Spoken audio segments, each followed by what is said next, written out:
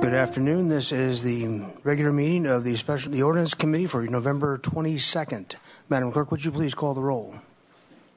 Councilmember Rouse? Here. Councilmember Hotchkiss? Here. Councilmember Murillo? Here. Okay, very good. And if we have any public comment that is not to do with the item at hand, not on the agenda, please come forward. Is there any public comment speakers that are not on the agenda? No. Okay, very good. Would you please read the item? Update of smoking ordinance to expand smoke-free outdoor public areas. Okay, very good. I have a number of speaker slips here. You'll be limited to 2 minutes at the podium.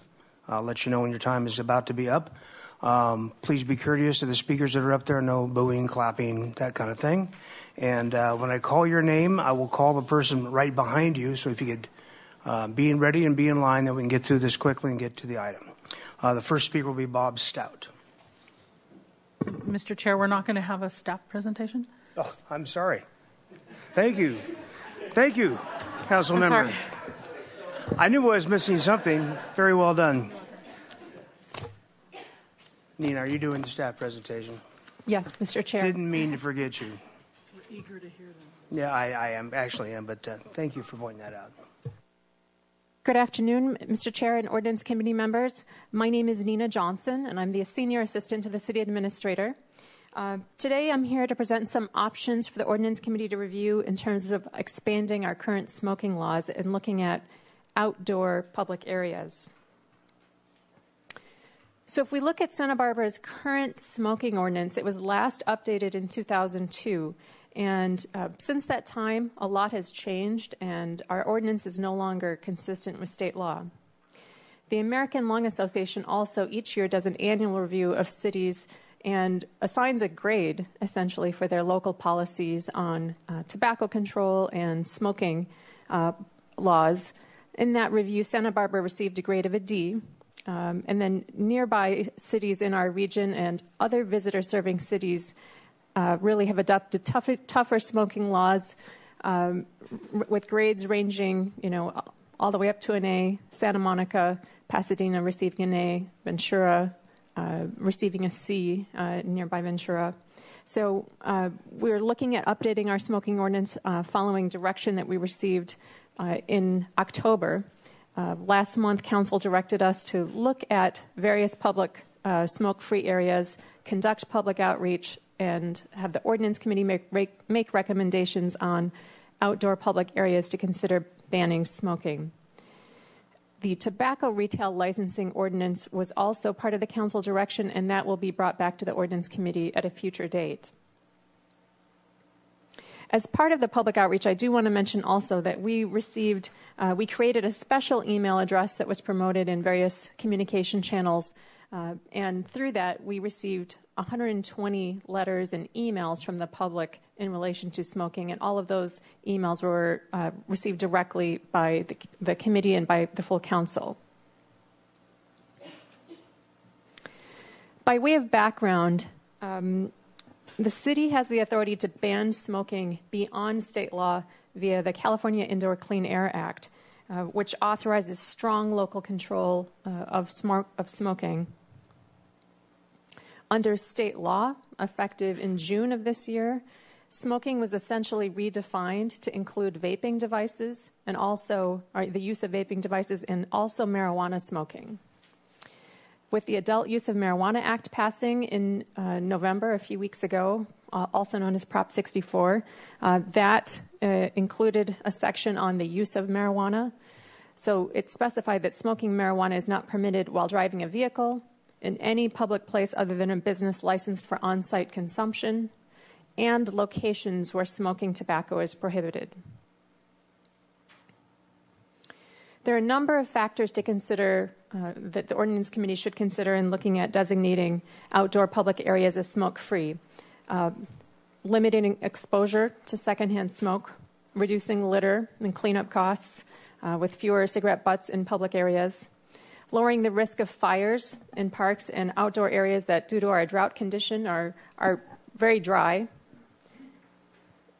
Any type of smoking ban in additional areas than what we currently allow is going to limit the number of allowable smoking areas for residents and out-of-town visitors that smoke. So that's an important consideration for the Ordinance Committee to make.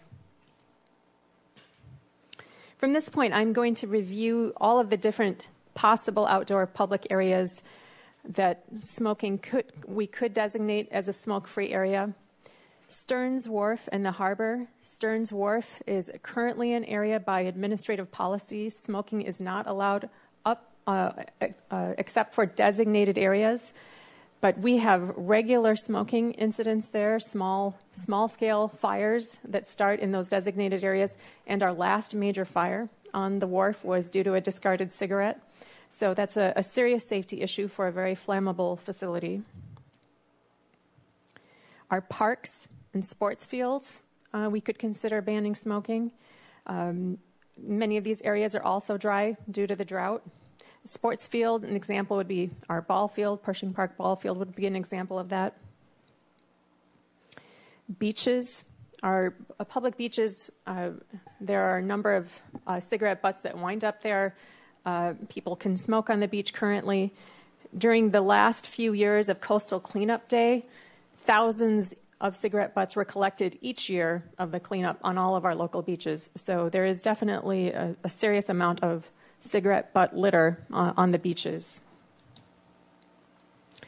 Trails, we could specify by ordinance to be smoke-free areas. Currently, they're not smoking is prohibited in the wildland urban areas, in the high fire hazard area. But we could go a step further and restrict smoking completely on all trails. Recreation facilities, and specifically we're talking about outdoor areas of recreation facilities. So Spencer Adams, the lawn bowling area would be an example. Outdoor library facility areas, we could specify in our smoking ordinance. Currently, this is a sign from our library grounds at the Central Library. Smoking is not allowed, and that's through the authority of the library director. But we don't have our outdoor libraries specified in our smoking laws. Public parking lots and parking structures, again, emphasizing to everyone that these are publicly owned, city-owned parking structures. This would help with cleanup of cigarette butts, reducing the litter. Outdoor restaurant seating areas. Currently, we allow, unless by restaurant policy it could be different, but by our current ordinance, before 10 p.m., 25% of outdoor seating areas can be designated for smoking. And then all of those tables are allowed for smoking after 10 p.m. Unless by the restaurant policy, they have a different policy. Some may not allow smoking at any time. So it's possible for us to designate outdoor seating areas for restaurants as non-smoking. Outdoor bar seating areas, we currently allow by ordinance smoking to occur at all times of the day. So there is no restriction in those areas, front or back patios. We had a meeting with bar owners earlier this month on November 3rd, and the bar owners expressed their interest in keeping that restriction. They would like to remain exempt from any future smoking restrictions and allow smoking on those patios. Entryways within a certain distance of doors, windows, or any openings into enclosed areas. That's another area that smoking could be restricted. So that could be 20 feet or a certain designated number of feet away from an entryway. Outdoor work sites, such as construction sites, could be designated as smoke-free. Sidewalks, we could look at either in a certain area, commercial areas, all sidewalks we could look at. Public paseos, we have a number of private paseo areas that already have private policies in place. Public events, festivals, farmers markets, parades, concerts, any event open to the public, we could consider designating as smoke-free. Just by example, we have a number of areas that have a private policy in place for their campus or their event. The farmers market, for example, does not allow smoking, and if you walk through, you will see signage that indicates no one is allowed to smoke. But in hearing from them, even in that location, because we allow smoking on the sidewalks, for example, on State Street, they are affected by smokers on the sidewalks, even though they have a policy to not allow it on the street at the market. Some other areas that have a private policy for their campus or their area open to the public, City College, the Schott Center are considered smoke-free. Earl Warren Showgrounds is considered smoke-free. UCSB, even though it's some of these locations are not within the city, but UCSB is a smoke-free campus, the full campus. Paseo Nuevo, El Paseo, they've got a sign here of right next door. This is the photo of El Paseo. Those are considered smoke-free. The farmers market that I previously mentioned, and the Housing Authority also has a policy for their units to not allow smoking, with the exception of El Carrillo, with a special needs population that is recovering from abuses, substance abuse. Looking at approaches in other cities, most cities have already designated their parks, beaches, recreational facilities, piers, wharfs as smoke-free. So those areas are included in most cities' smoking ordinances. If we were to look at an approach... when you say most cities, are you talking nationwide? I'm looking at... For this type of review, I mostly focused on California cities. Okay. In Southern and California comparable cities. Or California cities entirely? Comparable cities in California. And I would look at the attachment 2 or attachment 1 to the staff report for some of those cities that we looked into. It's pretty much coastal cities, as I recall. Correct. Thank you. If we were to look at one of the broader approaches that's in use in San Luis Obispo, Carpinteria nearby, they, instead of designating every single location, as I just mentioned, as I just reviewed in the presentation, they prohibit smoking in any public or private place open to the general public. So any public place, any public or private place open to the general public. And what they do there is they allow smoking where non-smokers are not present or not expected to arrive due to the location or the time of day. So while they prohibit smoking generally in all public places, this basically means that smoking would be permitted at, let's say, a sidewalk at 3 a.m. if no one else is around and not expected to walk by. So that is the approach in place at San Luis Obispo and Carpinteria. And again, we're just reviewing different options that other cities have used. Carpinteria also, and there are a few other cities that have tried something similar. They allow smokers outposts, so designated smoking areas that the businesses could create.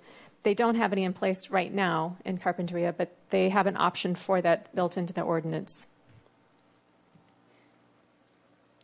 Sidewalks and entryways, there are different approaches there. A few, Santa Monica, they prohibited smoking on the 3rd Street Promenade, so they found a specific area that would be smoke-free. And they look at, basically, smoking is not permitted within 20 feet of a building entryway. So this basically means that in other areas of the city, if you're prohibiting smoking within 20 feet of building entryways, that's essentially the sidewalk. Pasadena is the same. Smoking is not permitted within 20 feet of an entryway unless someone is actively passing by on the way to another destination. So this would mean an individual or a group that is congregating, staying in one place, smoking. That would not be allowed, but someone passing by with a cigarette would be fine and not bothering any adjacent individuals because they're in motion.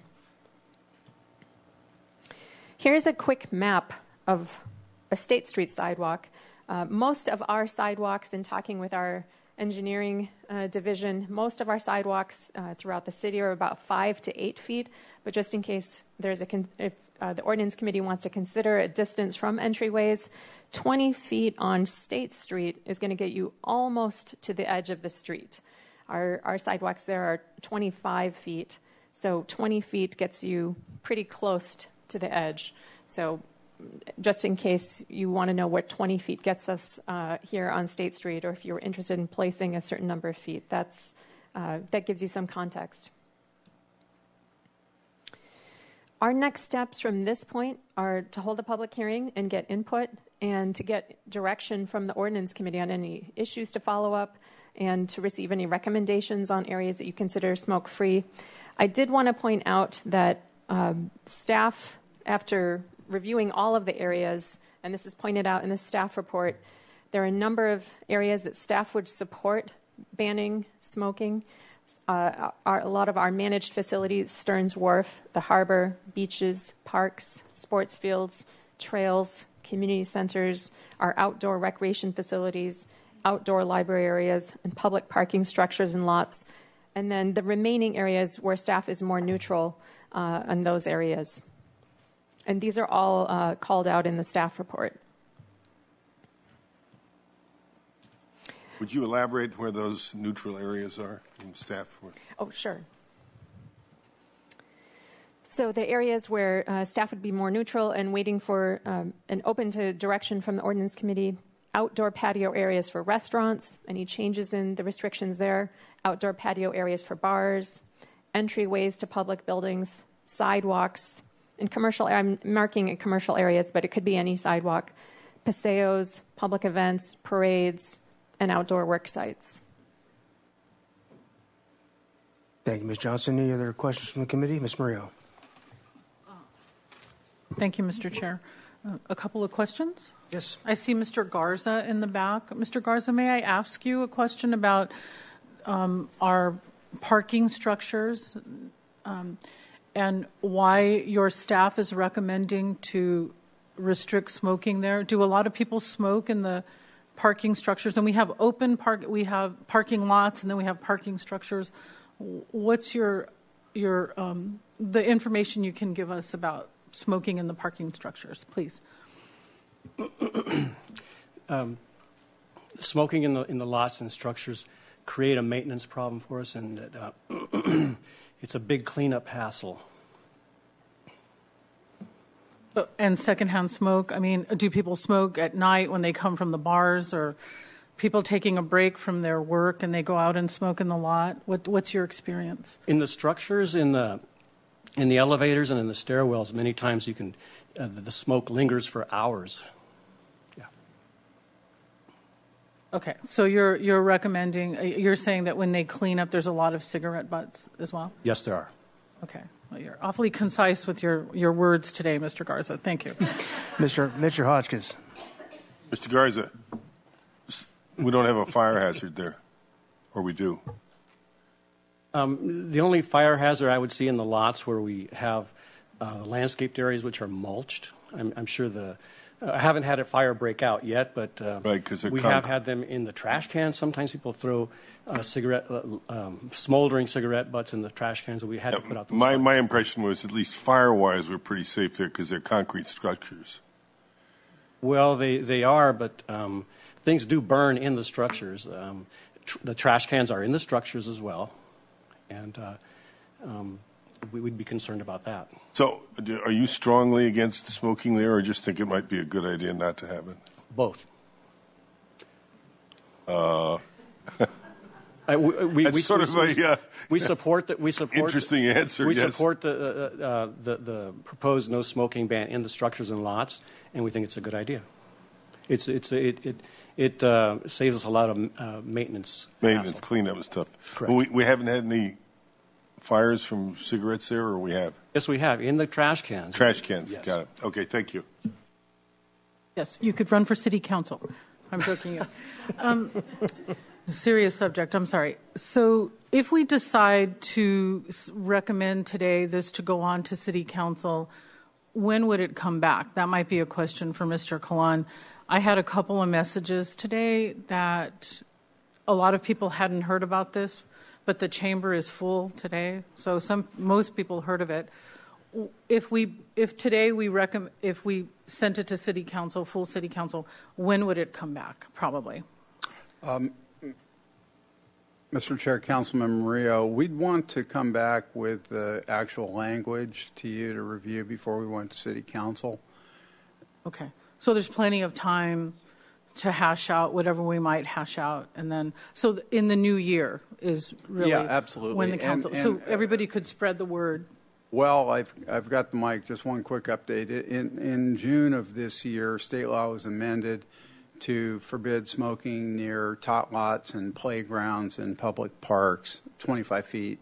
So we're not preempted there, but that is in effect under state law now. Starting January 1st? No, beginning last June 9th, actually, of 2016. Thank you. Thank you, Mr. Chair. And I just had a couple of quick questions for staff. When you talked about public sidewalks and paseos and whatnot, but then we also talked about outdoor bars or outdoor patios. If an operator had leased part of the public right of way, as we do to certain bars and restaurants, are those now public sidewalks, or are they leased premises that are under control of the operator? How would we do that definition-wise? Councilmember Rouse, by my understanding, the leased area of the city sidewalk is still considered the sidewalk.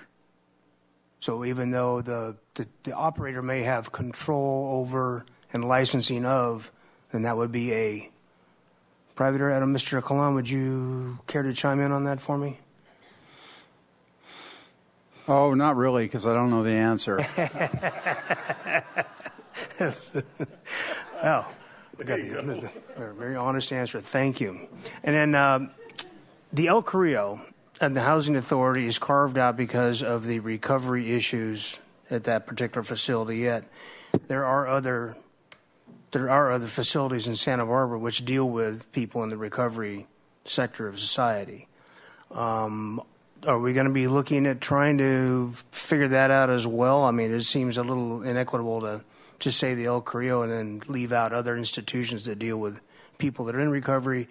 And I know that I spoke with people at the rescue mission, and they were actually fine with the restriction, but I am concerned that other people from that who were in treatment will get to weigh in, because and I don't know how essential that is. Is there an authority that we're going to be speaking with on that in terms of the medical, mental, physical needs of providing for that? Based on the previous council direction, it didn't seem that there was interest in looking at those areas. But if the ordinance committee would like us to look into more of those areas, we could. The rescue mission, they do not allow smoking in their facilities except for a few designated areas. So they have a private policy in place, okay. And we could explore more of those facilities if the ordinance committee is interested. All right. Yeah, I think that may be helpful as we go forward. Okay. Sorry for being out of order before. I'm so anxious to hear from you guys that I just jumped the gun. So we will start again with public comment. Once again, 2 minutes per speaker, and I will start with Bob Stout to be followed by Peter Degenhardt. You have 2 minutes. Hi, council members. I got to say this is more entertaining than the general council meetings at large. How to cover this in 2 minutes. I own the Wildcat Lounge. I've been in business for downtown since 1984 on State Street, Zello back in the day. And Councilman Rouse, I think you yourself were involved in 1997 when the issue of stopping smoking indoors in bars, restaurants came to be, and we all thought, oh my gosh, how's this going to affect our business? That question was asked to me last night when I met with Don Goldberg and Don Dunn. We had a really good conversation about the whole subject. Mr. Goldberg said, don't you think it would be the same thing after 6 months or a year? Business really wouldn't be affected that much. And I just responded at that point, many of us in the business spent the money, went through the government, procedures to get licensed patios. So that gave our customers an option to go outside and smoke, and we didn't lose those people. Quite simply, if people leave your business, if smoking were banned on patios of restaurant or bars, restaurants after 10 o'clock, whatever, yes, we would lose business probably 15 to 30%. That's the general consensus. I hate to mention business and health in the same 2 minutes. It's difficult. I understand secondhand smoke is bad. I understand the health ramifications of it. But I have to stick up for the many customers, residents, tourists of Santa Barbara who aren't here, who enjoy being able to go outside and have a cigarette. I found over the last 5 years, and I think it's you'll find a consensus, people who smoke on patios are much more, they're getting it. Smoking is dropping. It's reducing. It's decreasing, sorry. People are very, very cognizant of the fact that they want to be respectful, move away, et cetera. Finally, on marijuana, I think there was a concern that if patios, particularly on State Street, if Prop 64 passed, which it did, that marijuana would be smoked and then people would just be smelling marijuana on the way. That's not going to happen because Prop 64 said that marijuana can't be smoked in public places. So we talked to the Alcoholic Beverage Control, and there can't be that. So I know my time's up. Thank you very much. Thank you. Pete Degenhard, and then followed by Don Zachnini. Don, I'll go over that. You know who you are. Hello, council members. My name is Pete Degenhard. I've owned Elsie's Tavern for the last 16 years, and I wrote something down that I'd like to read about this upcoming ordinance. We are an international travel destination, and much of the city and the city's workforce's income comes directly or indirectly from tourist money. Smoking is a very prevalent thing in foreign countries. These tourists already cannot smoke in hotel rooms. If they cannot walk around the block or go to a local bar to smoke due to a non-smoking ordinance, then there will be some very unhappy tourists. Which will lead to reduced tourism, a subsequent loss of bed tax income, and lower job availability, possibly job loss to many employees. Tourists being stopped by police for smoking is not going to foster joyful vacation memories. This city has and should continue to foster a positive tourist experience. To provide this segment of tourists a place to enjoy themselves, it should be considered to allow smoking on the streets later in the evening after families and kids go home, as well as bars should continue to be allowed to let people smoke on their patios. Another aspect is that a complete ban will force smokers in their cars to smoke, which would just shift the smoke from one place to another, as can be seen in Carpinteria, where a complete ban of smoking in public areas is in place and smoke is often wafting out of parked cars. A noteworthy example is San Luis Obispo, where the Lung Association awarded a B grade, just like in Carpinteria, but smoking on bar patios is still allowed, and sidewalk smoking is not fined when no other person is bothered by it. And that's pretty much all I have to say. Thank you. Ms. Murillo has a question for you. So, Mr. Degenhart, we had a meeting with Mr. Stout, and you agreed to meet with some of your neighbors that are near Elsie's. Sure. And so I just wanted to acknowledge you for that. Oh, yeah. I'm willing to do whatever is necessary to be done, fans or smoke eliminators or charcoal filters. I've never been personally approached by them. So this is somewhat new to me. I have an open door every day. People can come in. I'm very approachable, and I'm willing to do whatever is possible to negate that. I found out that they are willing to meet with you too, and Okay. so they're, Kelly Bartlett is talking to some of her neighbors to put together a meeting. Okay. And it is unusual where you are that you're so close to a residential property. Right. And Well, so- we were there for 20 plus years, and those condos went up 7 years ago. So that kind of came to us rather than we to them. Very good. Thank Okay. you. Thank you. Thank you. Okay. Don Zachanino will be followed by Katie Torres. You got my name right, sir. I did. Wow. Ladies and gentlemen of the council, my name is Don Zachanino, and I've been a small business owner on the 500 block of State Street for 22 years. In that time, we have worked with all the various agencies to keep and promote downtown as a safe and flourishing part of our city. Tourism is a $1.4 billion industry in Santa Barbara, and a good amount of those people come from Europe, where the smoking population averages from 25 to 31%. It would be a shame to lose those people and their families. 8 years ago, I had to change the zoning and rebuild my back patio to comply with new codes, just to allow smoking on my back patio. This was at the cost of $80,000 to me that I could neither afford nor have made back as a result. I am asking that if you implement the no smoking law, that you please start slow and test it in places the city is responsible for, such as the parks and beaches, and see how that works first. When the liquor ordinance was passed, some 10 odd years ago, what most people agreed on was finding a way to stop the homeless from drinking openly in the public places, those same places. The result was that your average citizen lost his right to enjoy himself responsibly. And we're still stuck with the problem that the law was passed to rectify, and that's the homeless drinking in the parks and the beaches. So again, I ask you, please start with the places you're responsible for and leave private business to make its own choice and let our customers decide for themselves. Thank you very much. Thank you. So Katie Torres will be followed by Ty Davidson. Good afternoon, members of the City Council. My name is Katie Torres, and I'm the Policy and Communications Specialist at First 5 Santa Barbara County. First 5 Santa Barbara County was established in 1999 after California voters passed Proposition 10, which imposed a 50-cent sales tax on tobacco products, and those revenues were used to support children and families. While my job and the work that we do at First 5 is funded by tobacco toddlers, I'm here this afternoon on behalf of our Commission, Advisory Board, and staff in support of updating the City of Santa Barbara's smoking laws to expand smoke-free to outdoor public areas. First 5 Santa Barbara County believes that eliminating tobacco use in parks, beaches, restaurants, and communities where young families frequent will provide our children and families a healthy environment in which they play and learn, where they are not exposed to secondhand smoke. It also protects our children from exposure to discarded cigarette butts and potential burns. It also demonstrates a healthy tobacco-free community norm, especially for our children. Allowing tobacco use in parks, on our beaches, and in other recreational areas where families of young children sends a dangerous mixed message about healthy living.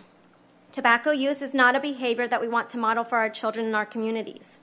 Research shows that tobacco-free policies can reduce and even prevent tobacco use among children. We at First 5 appreciate all of you for reviewing the City of Santa Barbara smoking laws to expand smoke-free in outdoor places. Thank you. Thank you. Ty Davidson will be followed by Aurelio Bocanegra. Good afternoon, Council. I am here to speak on behalf of consumers and just the general public. I support many of the bars here in town. I personally do not smoke. I don't like it for myself, but many of my friends do smoke. A lot of us, we're working people. We work 9 to 5. We only see each other at some of these bars. Sometimes, just for the sake of having good conversation, if they have to go outside to have a smoke, I follow because I want to engage with them. But I know that I have that choice of staying away from an area where smoking is allowed. So if it bothers me, then if I choose to take myself out there, then I'm responsible for whatever side effects may or may not happen. And also, a lot of the concerns that I've seen addressed in the PowerPoint here, some of the things that I'm hearing now, aren't necessarily issues for the bar owners because these places aren't necessarily open to the general public. So someone wandering by, the only way they might be affected, they would have to stand in line, pay a cover, and then go out to a smoking area. There aren't necessarily, places where children are allowed. I don't think any of these bars allow children to come in, so I don't think that would be a real concern.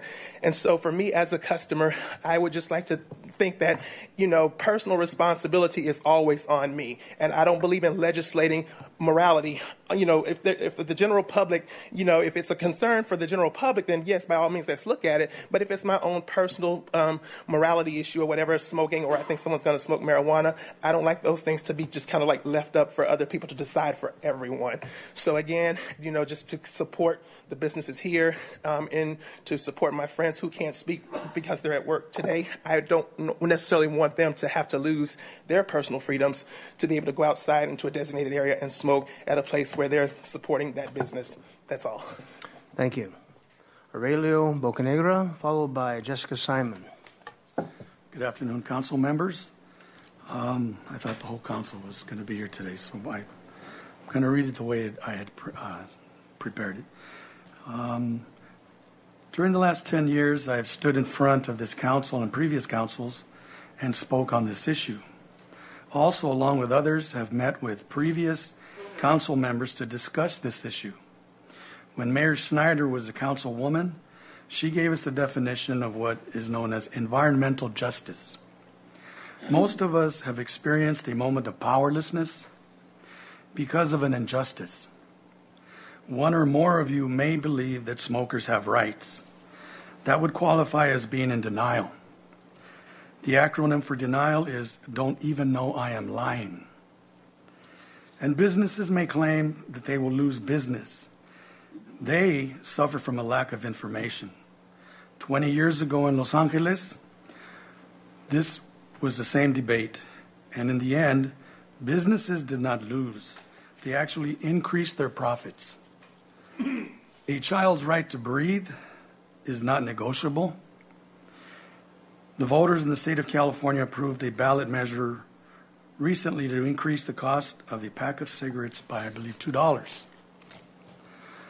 Today, again, this council has an opportunity to choose to do something that is far-reaching and long overdue, or decide ultimately to keep Santa Barbara stuck in its own evolution. Thank you. Thank you. Jessica Simon will be followed by Philip Wright.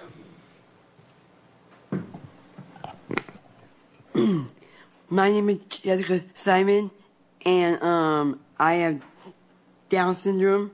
I'm also Tri-County's client, and I also have asthma, and so I think that there should not be smoking around town for my friends who have developmental disabilities, and for me, it's a health issue because I don't want to. I have lost. I had weight loss surgery, and I have lost over 212. I was over 212 pounds. As of today, I'm at 125, which is a big step for me. But what I would like is, I agree with the smoking ordinance, and to be able to be smoke free. So that way I won't have any more asthma attacks, because asthma is a concern to me, and I really appreciate that so I can breathe better. Thank you. Thank you. Phil Bright will be followed by Sheila Damone.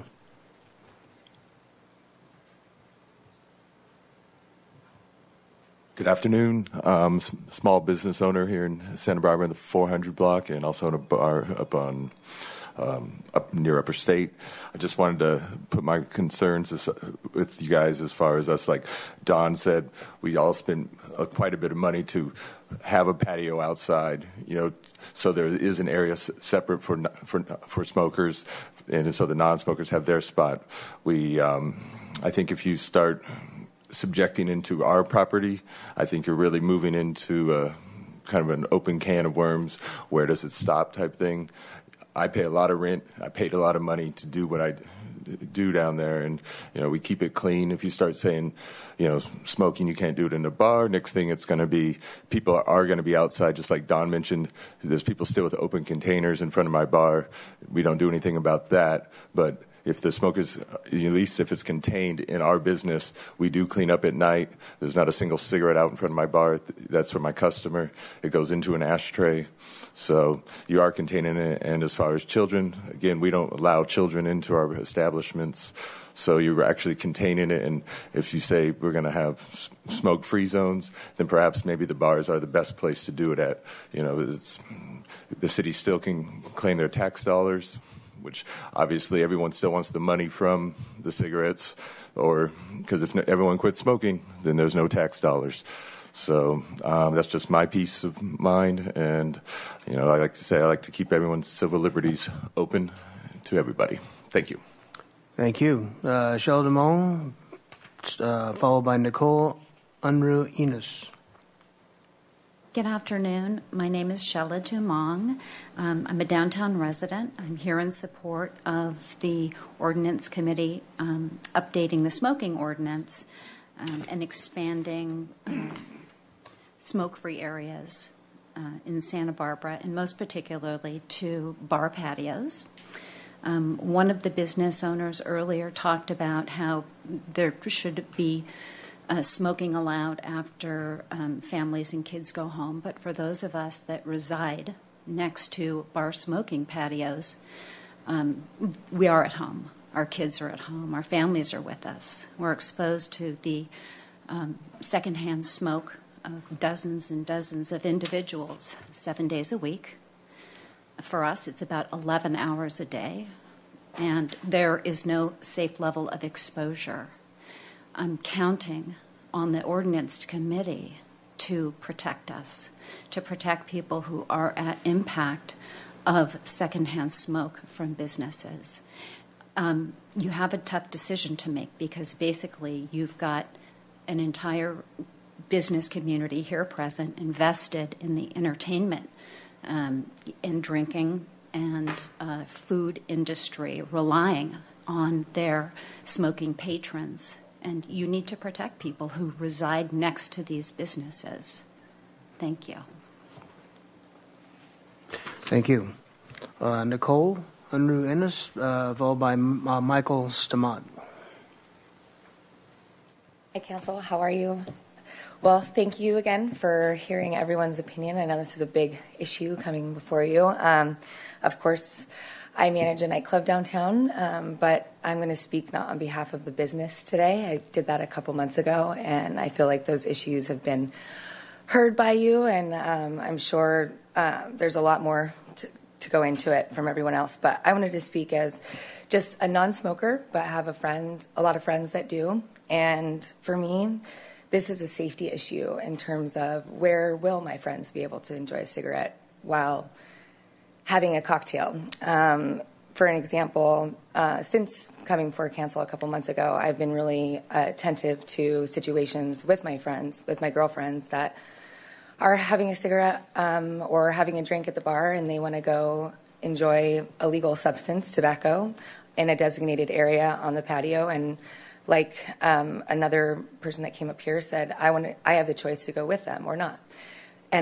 And so that's my choice. Now, if they didn't have a designated area on a patio, where would they go? Where would my friend who is in a safe environment consuming a legal substance, having a drink, and they have to go outside to where? A dark alley where a lot of other activity can happen. So in my thoughts today, I just want to look at the fact of safety, men, women who will be going, trying to find a place to smoke, and the other issues that could come with that, and regulation, and also their right to be in an area that is a legal area to consume alcohol and to consume tobacco. And so thank you. Obviously, the health concerns and all of that is very valid, and I support all of those issues. Thank you. Thank you. Michael Stamat, followed by Penny Owens. Okay, Penny Owens then. So you're ceding your time, Ms. Owens? Okay. You have 4 minutes. Oh, I don't think he's ceding his time to me, though. You don't need time, Ms. Owens? Else, right? I'm ceding my time to someone else. Okay. To someone else. I'm sorry. And who would that other person? Is that other person come up yet? No, I pass. He passes. Okay. I don't think I need 4 minutes. Okay, but. you're not going to give it. You're done. Okay, very good. Penny, 2 minutes, please. All right. Good afternoon, Chair and Council members. Penny Owens with Santa Barbara Channel Keeper. As you know, Channel Keeper works to protect and restore the Santa Barbara Channel and its watersheds. And as we all know, trash is making its way to our oceans at an alarming rate. And one of the ways that Channel Keeper is working to address this problem locally is by hosting frequent beach and creek cleanups. Through our beach and creek cleanup efforts, cigarette filters are repeatedly the #1 item that we're picking up. Our findings are consistent with other local cleanup statistics, as well as what's seen across the country and also the globe. And one of the staff referenced Coastal Cleanup Day. Just this year's Coastal Cleanup Day, it's not even 100% of the data, picked up more than 12,000 cigarette filters. In a one-day event in 3 hours, 12,000 cigarette butts. In Channel Keeper's cleanup efforts over the past few years, we adopted West Beach, just that tiny little beach between Stearns Wharf and the harbor, and we've picked up more than 14,000 cigarette butts there. And an example, we did an East Beach and West Beach cleanup event where volunteers were out doing a cleanup for about 2 hours, and volunteers picked up 1,500 cigarette butts. And truthfully, we don't believe these numbers are accurate. I believe they're underrepresenting the actual number of cigarette butts out on our beaches because our volunteers are often overwhelmed by the sheer volume of cigarette butts that they're finding on the beaches. The city's creek division works with contractors to pick up litter at and around Santa Barbara's creeks. And in the past 2 months, when the contractors have began counting the actual number of cigarette butts they're picking up, they've removed 9,700 cigarette butts from Santa Barbara's creeks and beaches. And that's just 2 months' worth of data. So these cigarette butts are not just pieces of non-biodegradable plastic, but they also contain many harmful products. And there's some emerging science and studies even conducted by San Diego State University that are identifying just how toxic these used cigarette filters are to the organisms in the aquatic environment. And an example of that study found that the one filter cigarette butt had the ability to kill fish living in a 1 liter bucket of water. You'll need to wrap up, please. All right. So we encourage you to support an enhanced smoking ordinance, not only for the safety and health of our community, but also to protect our wildlife, our creeks and beaches, and the environment. Thank you. Julia Nguyen, to be followed by Paul Bullock.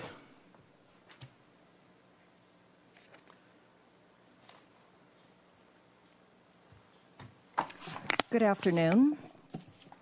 I came completely unprepared because I found out about this at the very last minute, although I've been preparing for this pretty much my entire life. As a child, my parents smoked, and I got asthma on account of it.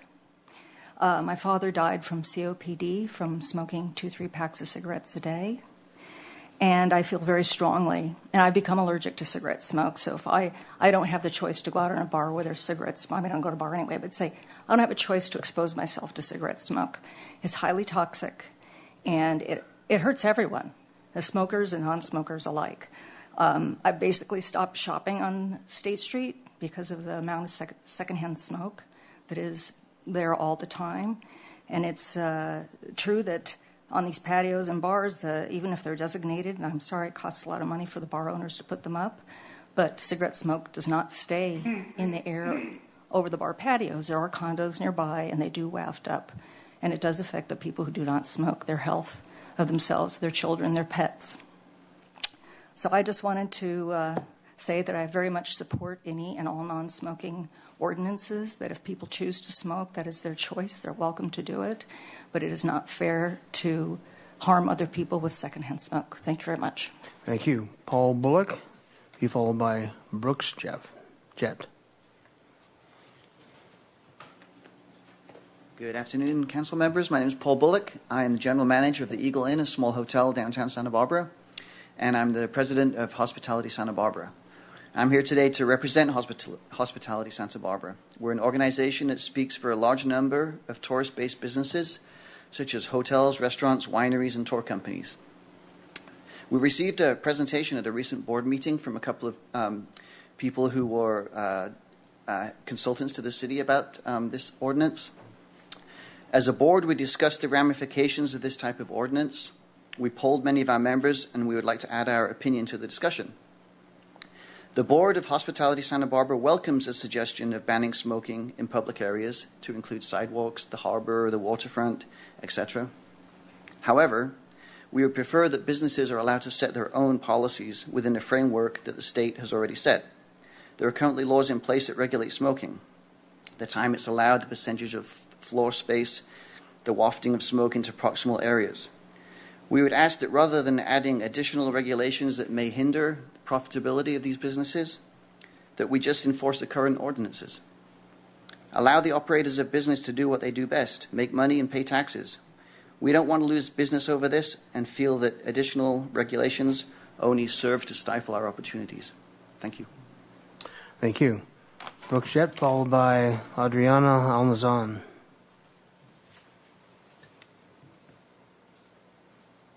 Hello. Hi.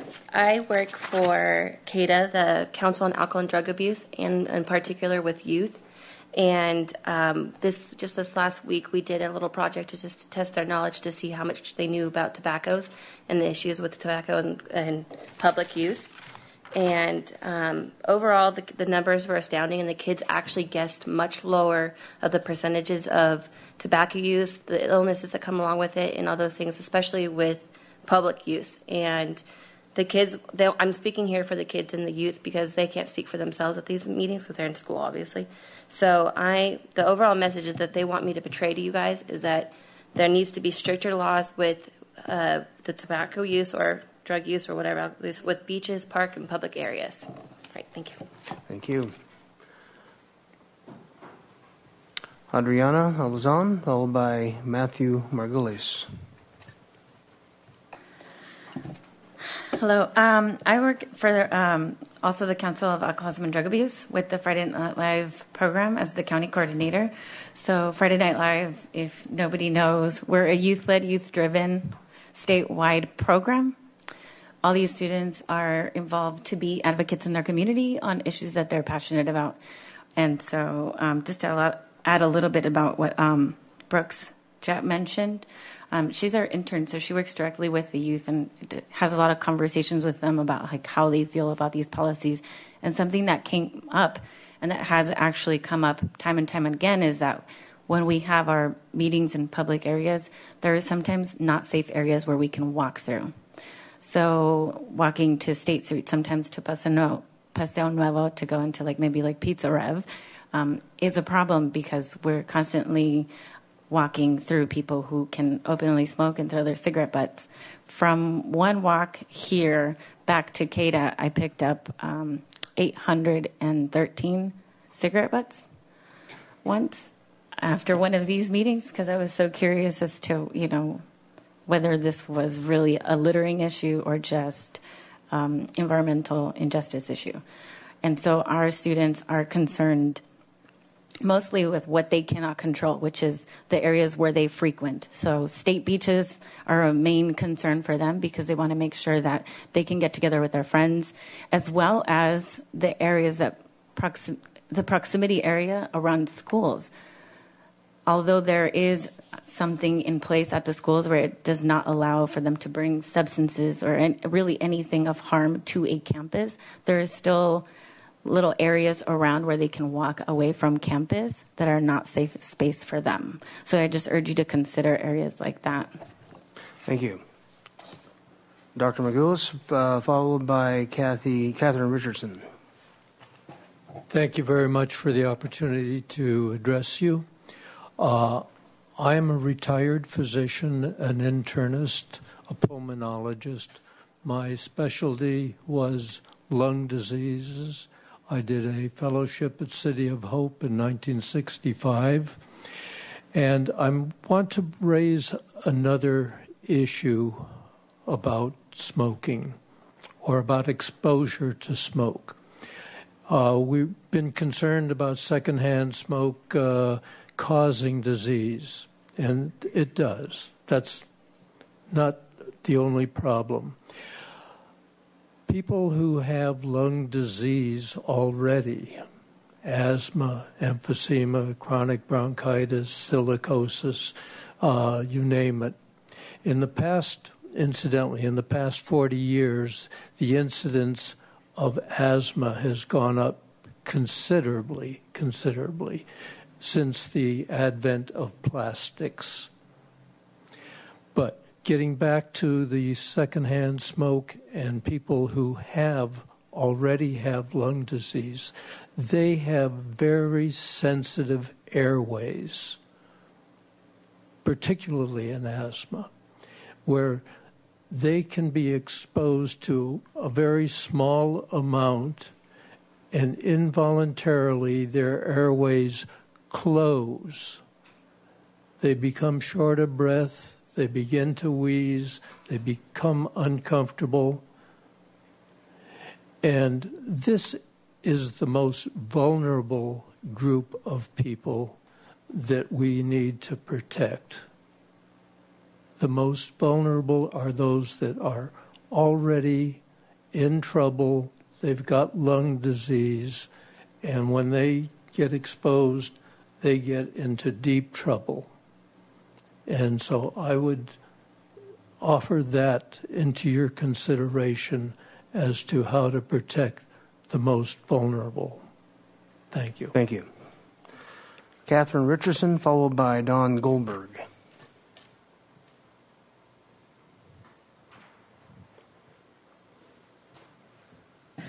Good afternoon, Council. My name is Catherine Richardson, and I personally think all outside public areas should be designated non-smoking. The health of the non-smoker should not be affected and subjected to the health risk by the ones who smoke and have no regards for their health, let alone the others around them.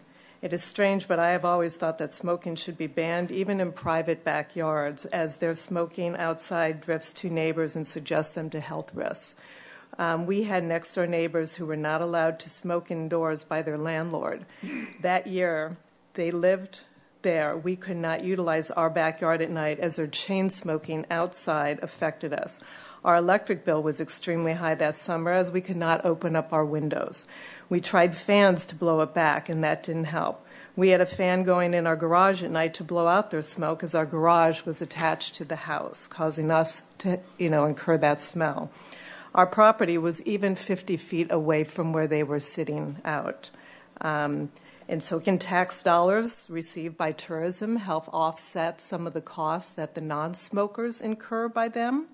Smokers can smoke in their closed homes and not affect others, but a non-smoker cannot do much to avoid their toxic fumes in public. I take great pride in staying healthy and seriously object to being made to inhale toxic chemicals by a smoker. There's talk about businesses for losing their tourist income dollars.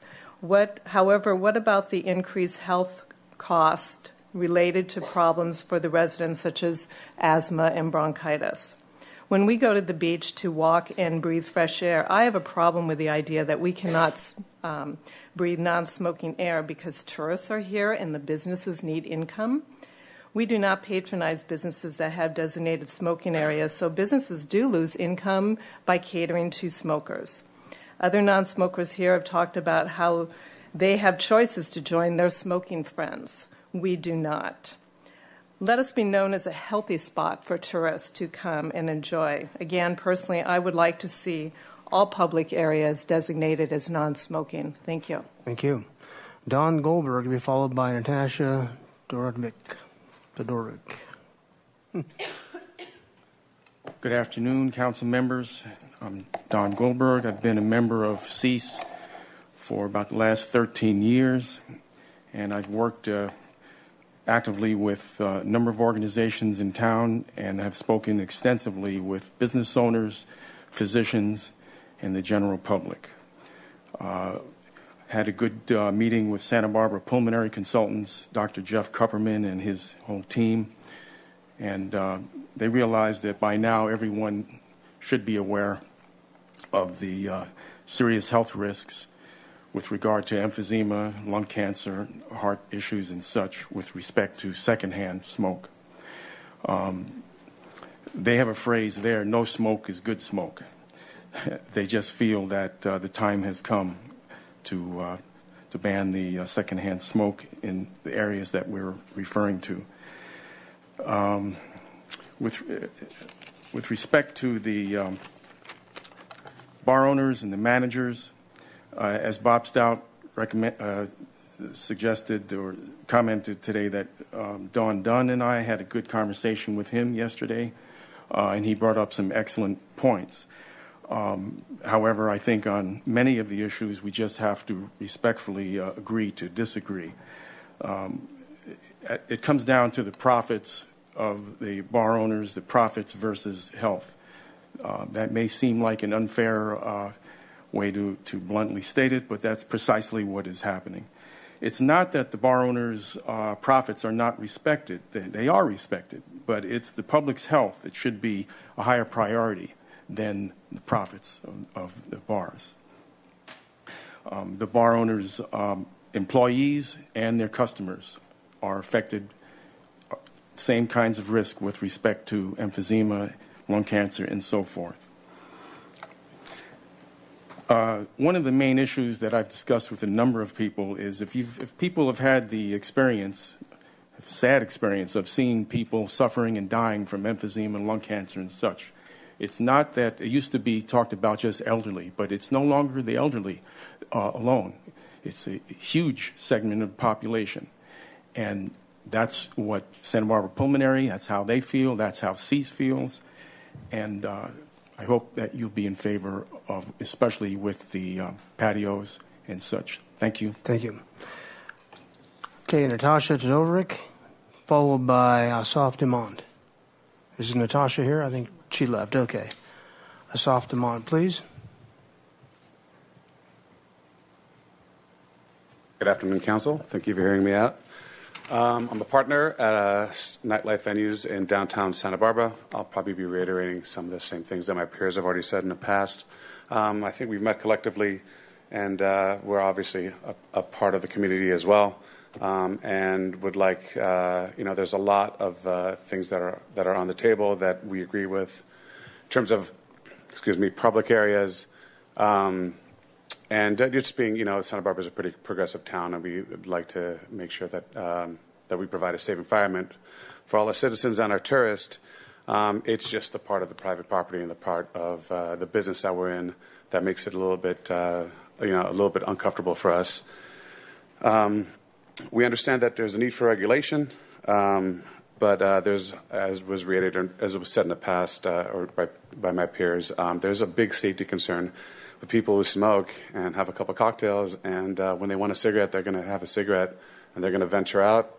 We've actually talked to some of our peers in other communities who have passed similar legislation, and what usually happens is those customers end up going to a parking lot or down a dark alley where we can't patrol them, we can't clean up the cigarette butts after them, and there's some major safety concerns that happens. Normally at this point, we'll be pushing our customers out to places that are not lit and unsupervised in order to, to unfortunately, use the substance that they're addicted to. Hopefully you guys will take that under consideration when you make your ruling. Thank you very much. Thank you. Okay, very good. Good comments on all sides. It's back to the committee. Anybody have questions and or comments? Sure. Mr. Hotchkiss. Thank you, sir. Mr. Kalan, the report from staff says that our smoking ordinance is no longer consistent with state laws. How? Can you bring me up? Yeah, I commented. Thank you. I commented on that some time back, and I'm not remembering the specific area. I just don't. John, do you remember?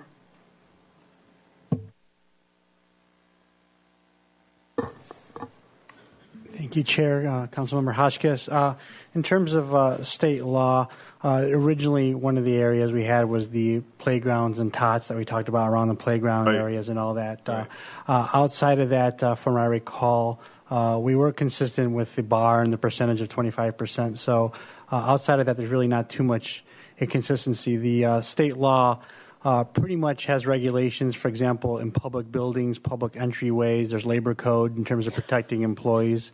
So we're up to speed on all We're up to speed. The rest of the state allows for local regulation in terms of smoking. So outside the labor code, the educational code, or the health and safety code, which I think we covered in terms of near windows or people work, where employees work, or playgrounds or tots. The rest of the one area for sure.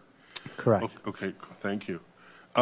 Ms. Johnson, in our public outreach, with whom did we speak? I know we had that special website. Did we make, what other efforts did we make, if we made any? Councilmember Hotchkiss, we sent announcements through our newsletters, our city news in brief. We sent a special announcement for this public hearing to, I would say, approximately 5,000 businesses plus 1,000 to 2,000 community leaders. The businesses, that's all the email addresses we have on file for anyone with a business license in the city.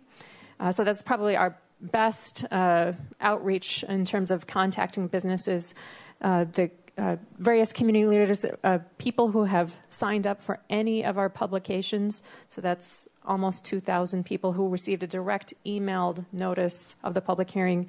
And that contained all of the areas that we were considering as options to have a possible smoke-free area. Also, just via email, I have contacted a number of different organizations, the Farmers Market, Old Spanish Days I see here, a number of different groups, some of the downtown businesses, downtown Santa Barbara, Earth Day, groups that have special events, the Chamber, different groups who may, Hospitality Santa Barbara, who spoke earlier, different groups who may want to reach out to their membership, perhaps, and just mention that that was an option for them if they wanted to get ready for the hearing. So as far and wide as we could cast that announcement, we did. And several media outlets also put out articles. I saw in The Independent and in The Voice, there were features on this public hearing, including the email address for people to send in their comments. I'm not sure how we could do this, but the one group that this affects the most is people who smoke. Interestingly, of all the folks that spoke here, nobody came up and said, I'm a smoker. We're all talking businesses. Do we know how many smokers there are in Santa Barbara?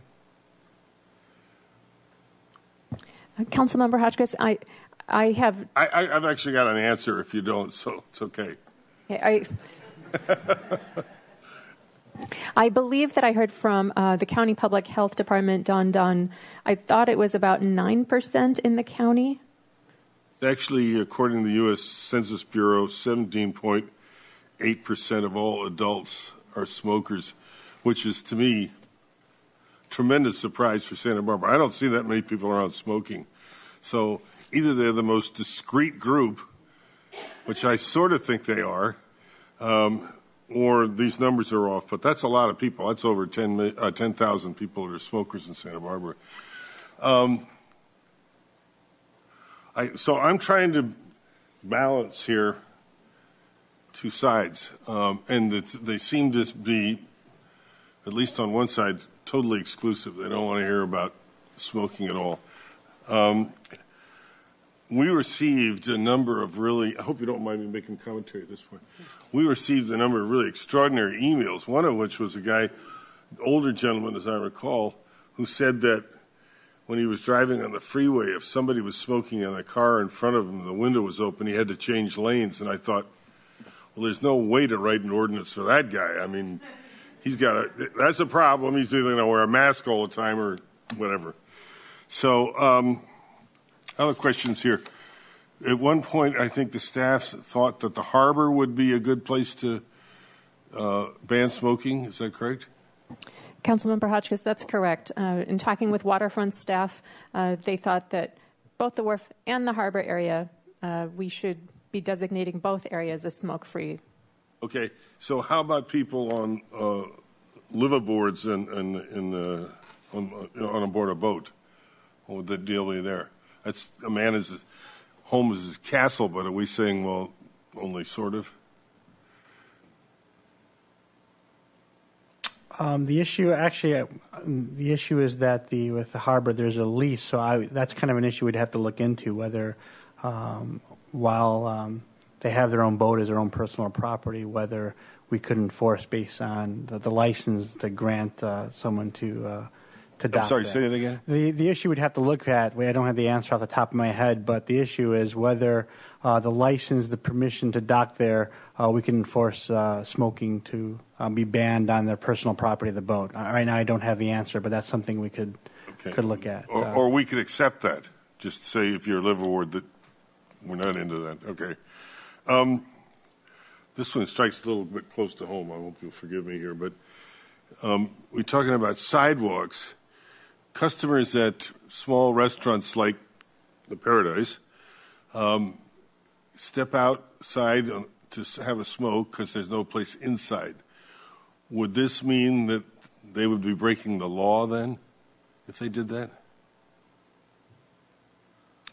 If we banned it on public sidewalks and they were smoking on the sidewalk, they could be issued a citation for that.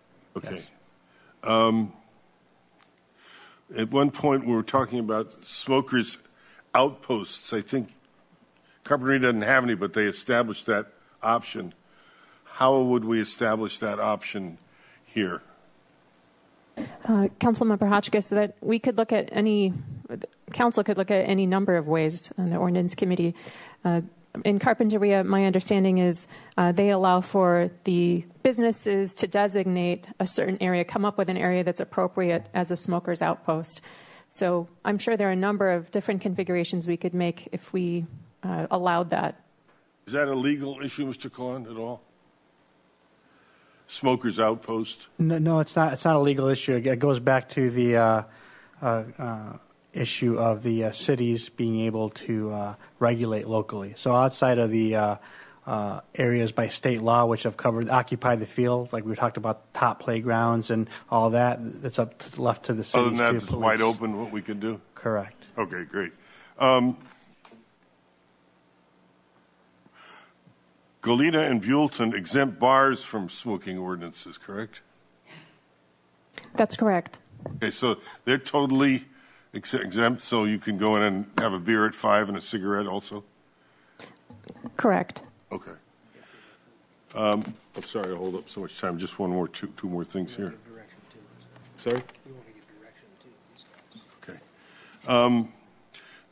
The existing public policy, according to what I can find in the city of Santa Barbara, says that we should achieve a balance between encouraging a smoke-free environment for the public and not posing a significant burden to the smoking public and businesses impacted by the ordinance. Does that policy remain in effect?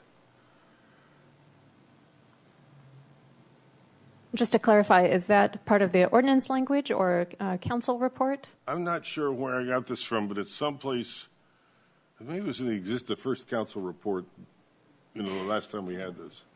Yes, I think in the previous update of our smoking laws, both the tobacco retail ordinance and the smoking ordinance, we were looking at a balance and coming up with areas where people could smoke. Okay, so that policy, as far as we know, still is in effect. Okay.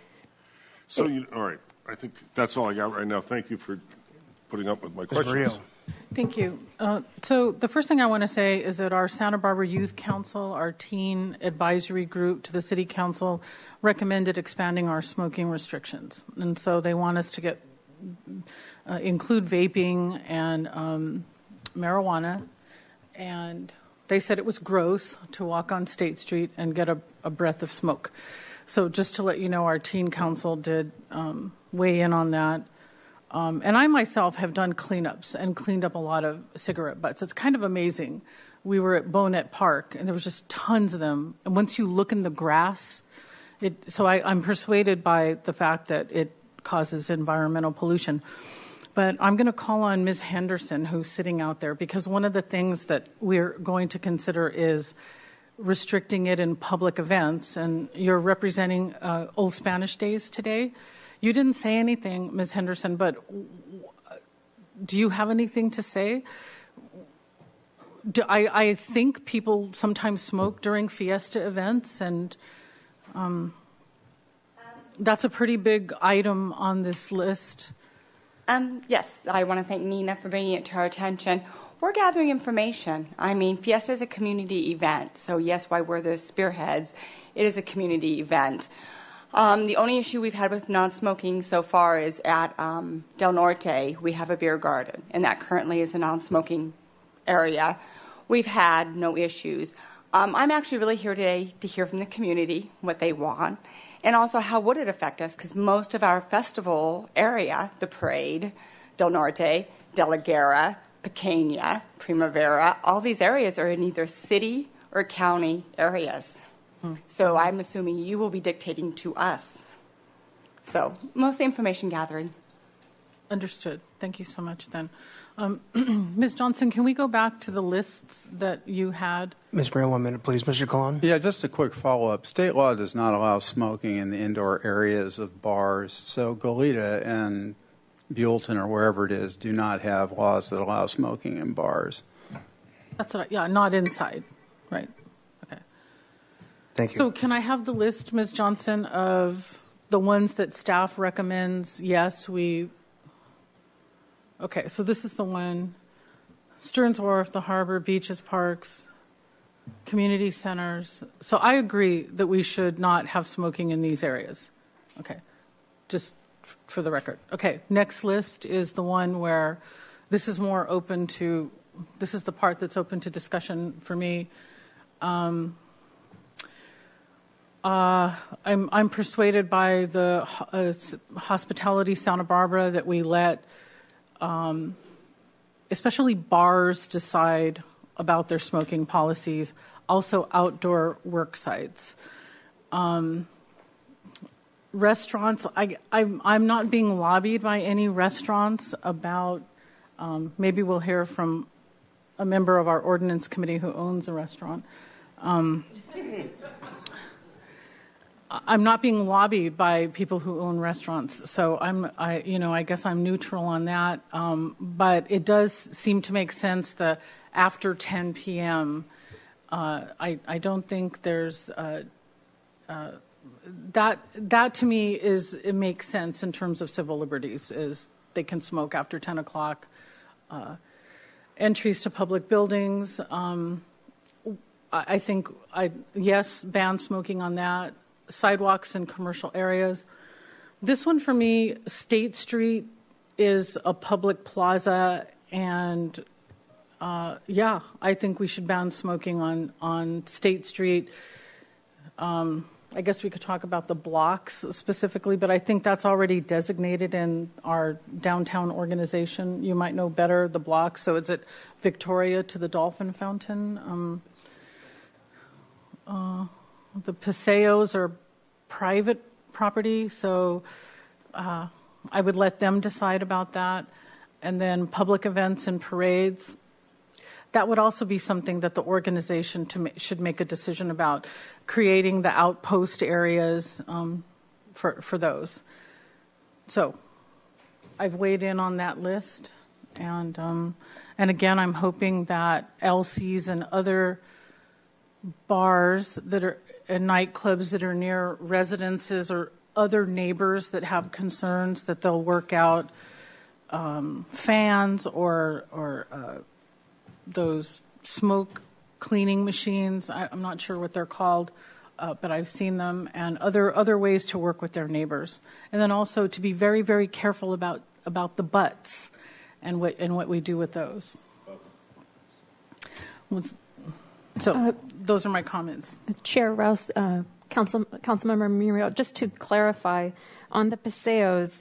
So there are private paseos, and then there are also public paseo areas. I think if you visualize the area around Lot 10, that area, the paseos around that area are public. So public paseos, yes, no smoking, and then the private paseos is private property, and they should make up their own rules. Thank you. Which segues nicely into my next question, or something I'd like to get resolved. I've asked about it previous in this hearing. So, for example, in the paseos around Lot 10, we lease out a portion of that paseo to Dargan's, and that is their de facto outdoor place where some people go out and smoke. So, the definition of what a public, if, for example, we don't go to regulate privately controlled areas, leased areas, or whatever, what do we do in that case? So I think that's important to determine.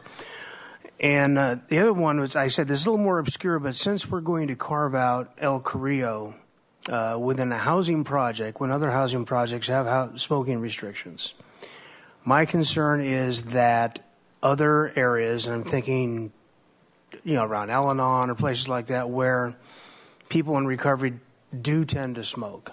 And are we going to what I'd like to find out is from the recovery part of our society, how critical that is. I mean, certainly we don't want to, exacerbate a problem that's already there, and is there a way to deal with that? I think we need a little bit more information on that.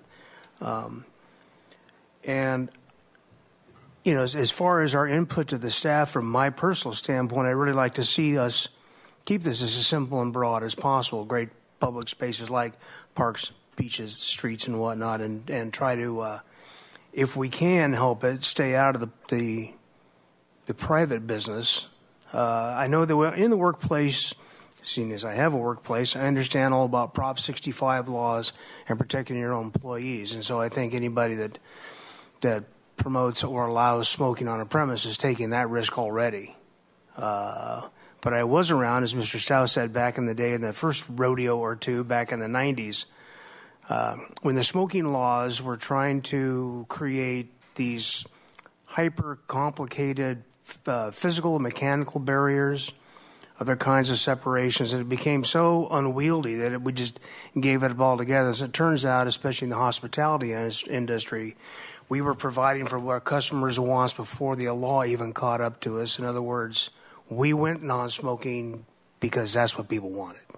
Now, there may be these rarefied situations in these smaller clubs and whatnot where that's still a part of their clientele, and you know, we should try to do as little harm as possible when it comes to that kind of thing, in my opinion.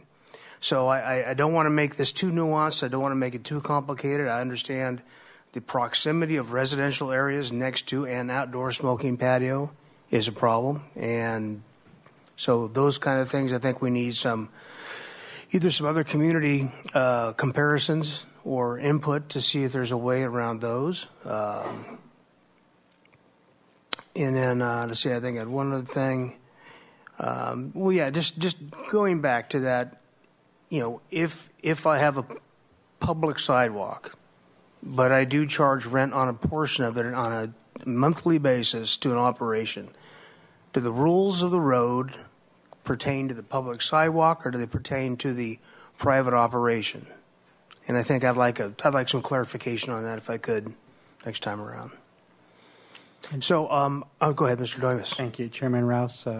Committee. Also, we will provide the answers to those questions. Also, I think one thing that wasn't focused on here today, I think that should be within the scope of the committee, is not just only the designation of places where we restrict smoking, but also the types of smoking. I think that is one nuance that is where our ordinance currently is outdated. When I say that, I'm talking about like vaping, marijuana smoking as well. So what we'd like is direction as well as in terms of including an updating ordinance to include all these various types of smoking. So it's not just defined singularly to cigar smoking or cigarette smoking, but also vaping and marijuana smoking as well.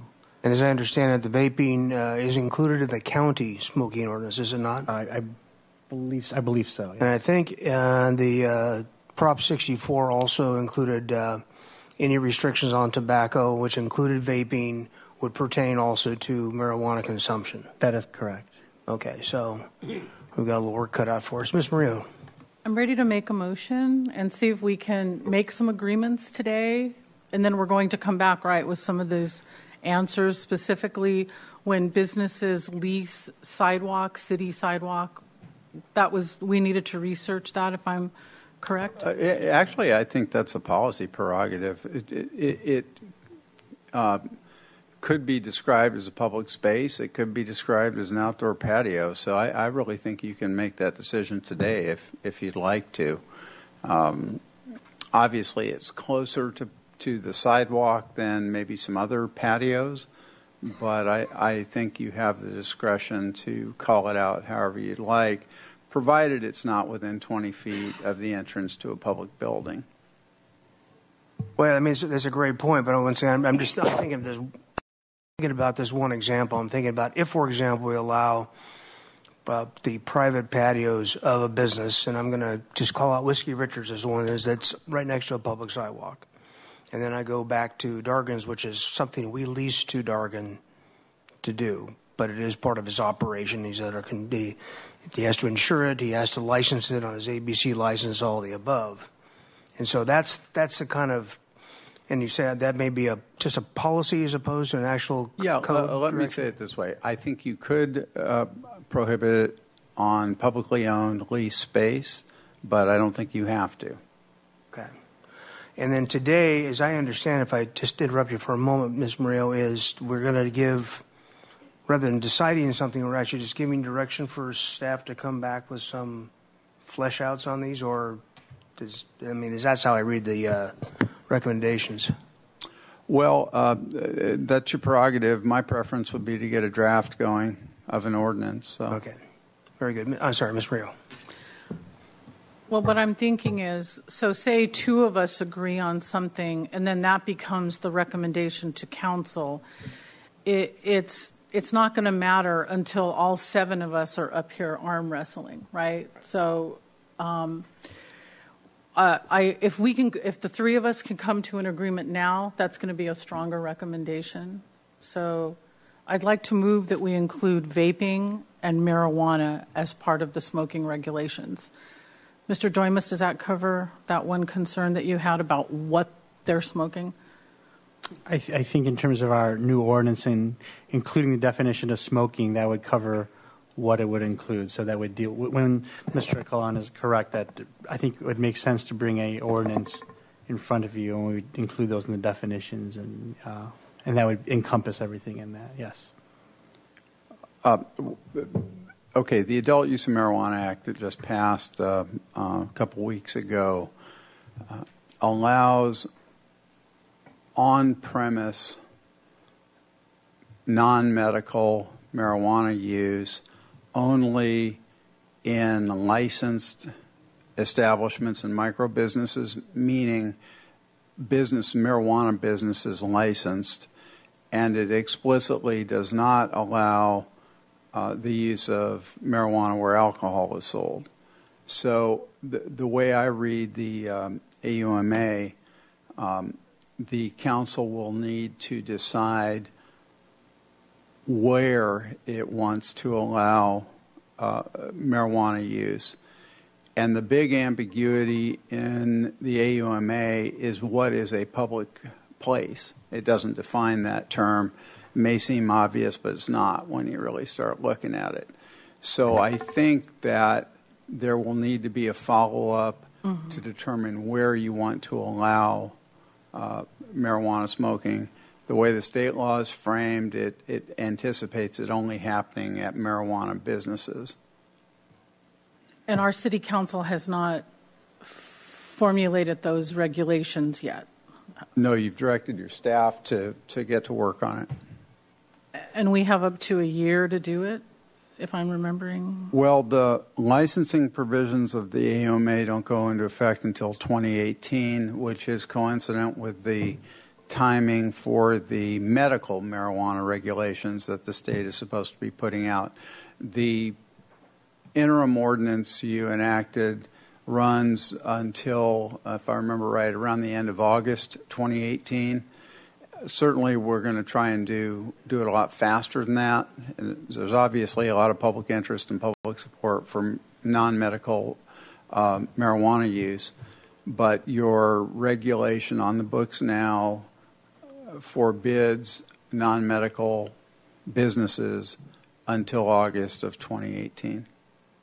But we can decide today, if the three of us agree that we want to ban smoking on the city beaches, we can include marijuana, vaping, and tobacco as we can define that today. You can, but I don't think you need to. The AUMA establishes fines for marijuana use in public places. The question is, what's a public place?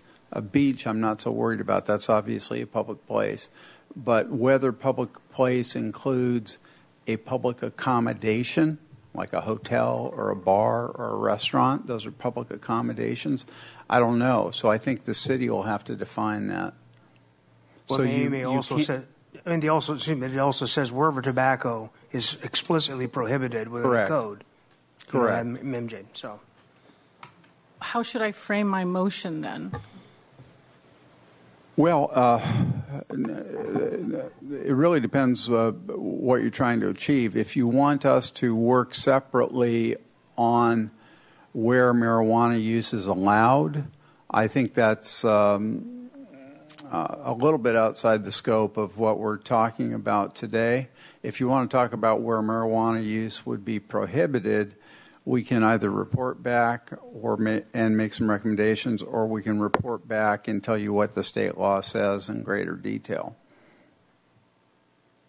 So prohibitive or permissive, that's the difference that I'm trying to... So you're saying you want to come back with that information before we vote on the items before us?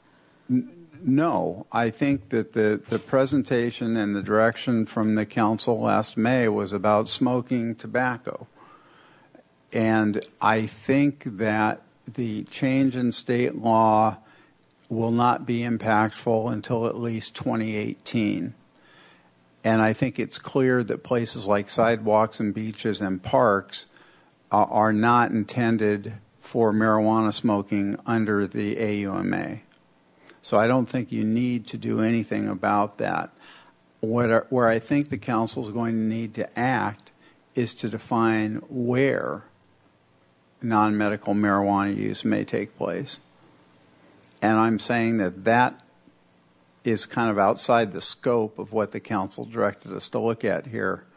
So our assumption as staff has been that part of the direction under the interim ordinance that prohibits non-medical marijuana businesses is to look at the smoking issue as part of that package. Well, if I could suggest maybe even using staffs, we could go down their list if you'd like and give it a yay, nay, or look at this further. Does that make... I would like to include vaping to be up with the county ordinances today. Yeah, vaping tobacco. Right. E-cigs. Yeah, let me be clear about that. Our ordinance refers to combustion. I believe that our existing ordinance applies to e-cigarettes because it is a combustion process. Many, many, many, many cities have added vaping or e-cigs to their smoking ordinance. I think it's a good idea. I don't think it's essential. But when we redraft the smoking regulations, we're certainly going to identify vaping and e-cigs as smoking.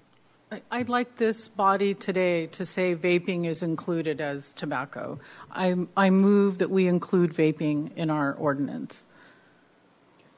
Is that the whole motion? Or? No, just for now. I think we need to take this in pieces. So, yes, I'm just making one simple motion to include vaping as part of the definition of tobacco smoking. Is that it? That's the only motion we're making here? I was doing it piecemeal. Then Sure. I wanted. We'll go on with that. Okay. Vote yes. Let's do it. Okay. All in favor? Yes. Aye. Now let's go on with the real deal. Yeah. Now, once again, we don't necessarily have to make definitive things here. We're looking to give staff direction to come back to us, and I've given a couple of my points that I'd like to see. There may be points, as Ms. Murillo said, that we can agree on to go forward on. There's a laundry list by staff, but we are going to have another bite of the apple here in ordinance. So, yeah, it's coming back. Mr. Hotchkiss. No, I'm not in complete agreement on this, and I want to explain why. I don't want to disenfranchise 11,000 plus Santa Barbarans just because they're the minority. We're supposed to protect the minority. That's part of the way the American system works. And I don't think we've examined carefully enough the question of parks and beaches. The reason I say parks is mostly smoking in parks now, as I see it, is from transients. And I don't care what we pass, they're not going to care. So does it make sense to do that or not? I don't know. We need to talk about that more. Insofar as beaches are concerned, they're not a fire hazard, that's for sure. I find doubtful some of the millions of cigarette butts that people say they find down there because I go down to the beach and I don't shuffle through butts. So what that really means is somebody likes to go to the beach and have a cigarette, that's fine. If the wind is blowing, people want to have a cigarette, fine. On the other hand, we have campsites down at the beach that are also vagrants where a lot of smoking goes on. Maybe we do want to exclude that. These are all fine questions that we haven't examined well. So I think I'm going to probably be an opponent to the motion, not because I disagree with all of it, but because I disagree with some of it, as I suspect the motion will come up. But I do want to say I think we ought to respect the people who do have a cigarette and are super conscious about how they smoke and where they smoke. I just don't want to say you people are bad people, because they're not. Okay, well, in the interest of time, we should move forward with some staff recommendations. And I will say in response that I, in fact, do find a lot of cigarette butts at the beaches when I do the beach community cleanup things. And I do think that while we may look at I don't want to truncate individual rights. There are the rights of those who don't smoke and who are affected by people around them who do smoke. So I think it's a double-edged sword. here's what I would like to see. I would like to take at least the first half of the staff recommendations, which seem like we could get consensus on those, unless you'd like dissent on those, Mr. Hotchkiss, which you may well, which would be those which already have some of the restrictions in place. Like the parts, most of Stearns Wharf, why there's any smoking allowed on Stearns Wharf would be beyond me. Okay. Parks have been at the discretion of the parks director. They have not necessarily taken that move. They have done it at the library, but that's already done. Certainly, most community centers, public parking structures are there. Yes, yeah. I don't see anything on this list that necessarily falls into making people's rights to smoke diminished, other than you couldn't maybe smoke at the beach or at the park. But I would like to think that we're down there playing with our kids and doing things outdoors at the beach and parking. How about the harbor with the on-board living? Well, on-board living is our thing, too, because you have very close proximity to other people who are not smoking down there, and you're also around a lot of flammable materials, to be honest with you. So I don't ever see people smoking on boats ever, to be. But being a harbor user myself, I actually don't see that much activity. And as Mr. Doyman said, there is a question as to you have a month-to-month lease when you are sitting on a boat in a slip.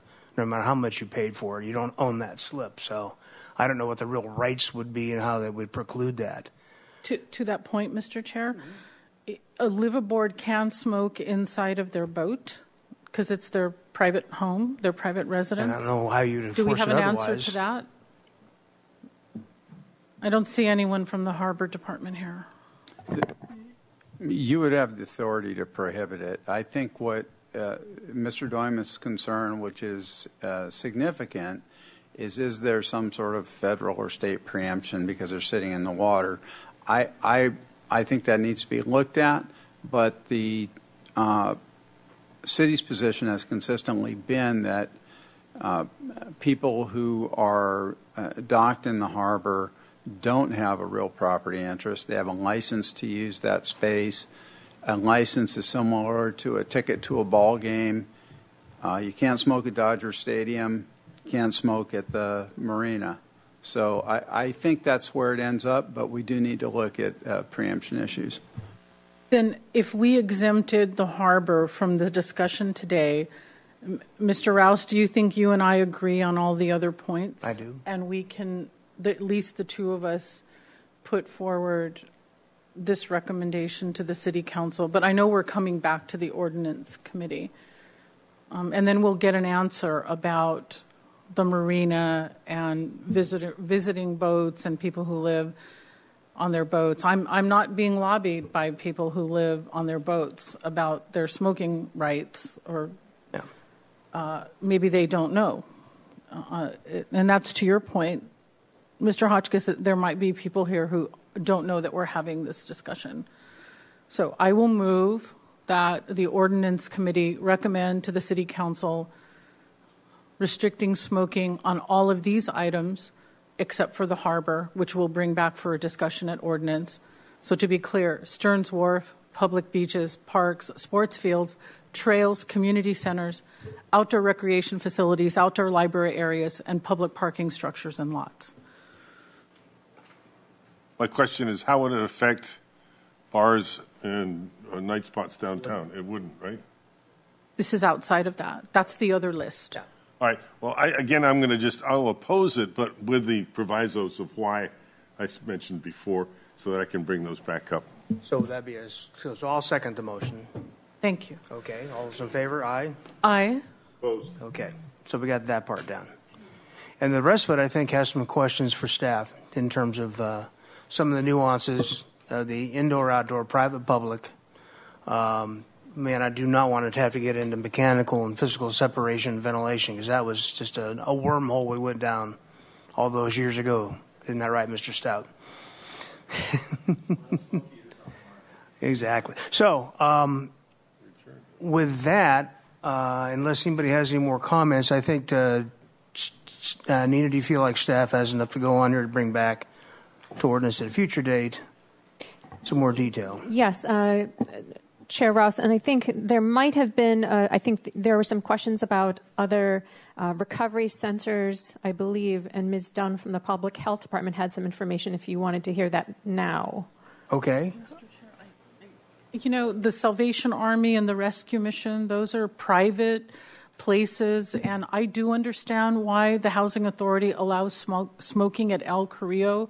When people get sober, they stop drinking and using drugs. Yes, you could argue tobacco is a drug, but they're allowed that one thing as they transition from a drug-dependent lifestyle. So our Housing Authority knows what they're doing with resident services, and I trust that they know what they're doing, allowing some smoking at El Carrillo, and I'm sure they control where it is with outposts and et cetera. But I guess, Mr. Chair, I'm trying to figure out, you're asking about these other recovery places, how they deal with smoking? Not specifically. Tobacco? I just want to know, and maybe Ms. Hotchkiss has some clarification, how we, in other words, how we carve that out, per se, as other, and maybe we don't go there because, but there are other places that handle people in recovery, and I don't know, for example, all the neighborhoods that have sobering centers in them as residences, residential recovery centers.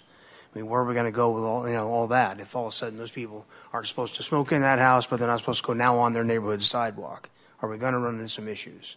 And are we causing a problem? I mean, I don't know those answers, and that's why I'd like to have more information. Mr. Hotchkiss. Just a quick addition to that.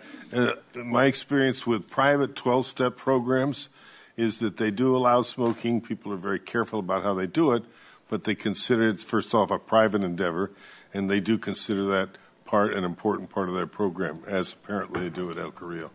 So I would leave that off the table. Yeah, I'm not sure we need to get too far into it now. Just kind of a food for thought thing. I think it's something's resolvable. So. And Chair Ross, what I will point out is that we can follow up and get some more information on how other facilities are handled. But for now, I mean, just in looking at our approach overall, we don't have to include these sites overall in our smoking ordinance. The Housing Authority has their own policy right now prohibiting smoking on most sites except for the one. So their policy can remain in effect, and we don't have to include these sites in the ordinance. It's true. In most ordinances, the more simple, the better. So we'll see what we come up with. Anything else from committee members? We've got 15 minutes away to our other big meeting, so we stand adjourned. Thank you all very much.